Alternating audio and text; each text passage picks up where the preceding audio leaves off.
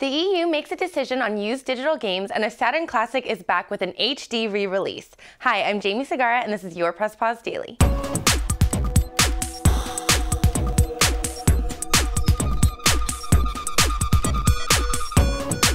Digital downloads of games are great, but what if you decide you'd like to sell it? You're out of luck, right? Well, maybe not if you live in Europe. The European Union Court of Justice made a ruling recently in a case between software giant Oracle and a company called UseSoft. UseSoft is a company that buys and resells software licenses. In the ruling, the court stated that the right of a company's license to distribute a copy of a product ends with the first sale. This means that anyone that purchases a digital software license is free to resell that license in the future. This applies to any end-user agreement, no matter if it's in the future or a pre-existing one. The ruling also applies to all versions, whether a digital or store-bought copy.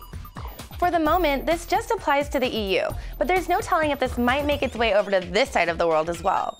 The Saturn was a system that didn't do all that well for Sega. One thing it did do was have quite a few cult favorite games, and one of them is getting the HD re-release treatment. Sega announced yesterday that they would be releasing fan-favorite Nights in a Dreams to the PlayStation Network, Xbox Live Arcade, and Windows Digital PC download. The game was originally released 16 years ago this week, and this new HD version will have lots of bells and whistles. It'll feature new HD graphics along with a new 16:9 aspect ratio. It'll also have support for leaderboards, trophies, and achievements. For those of you feeling a bit more nostalgic, you can play the game in the original Saturn mode, which features the game with all of the original graphics intact.